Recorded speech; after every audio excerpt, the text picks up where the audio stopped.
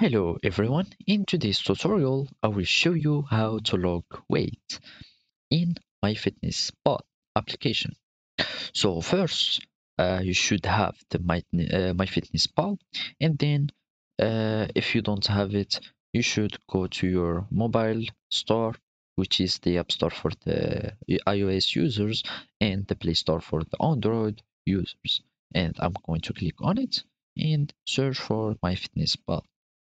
Here, I'm just going to type Myfitnesspal and just click on the icon and just click on the button here, which is the download or install, depends on your store.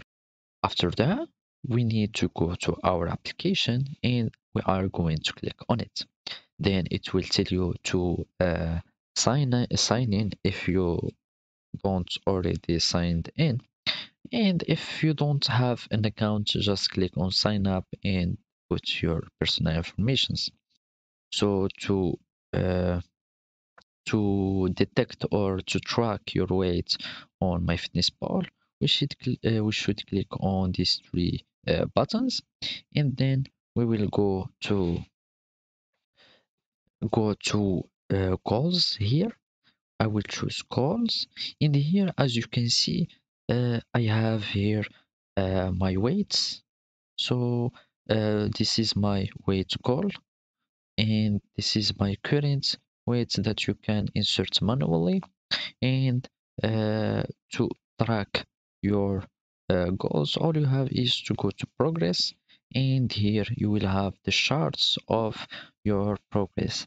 And to filter which progress you want, I will just go for the weights. So depends on your data that you are given to the application, it will show you your weight tracked here.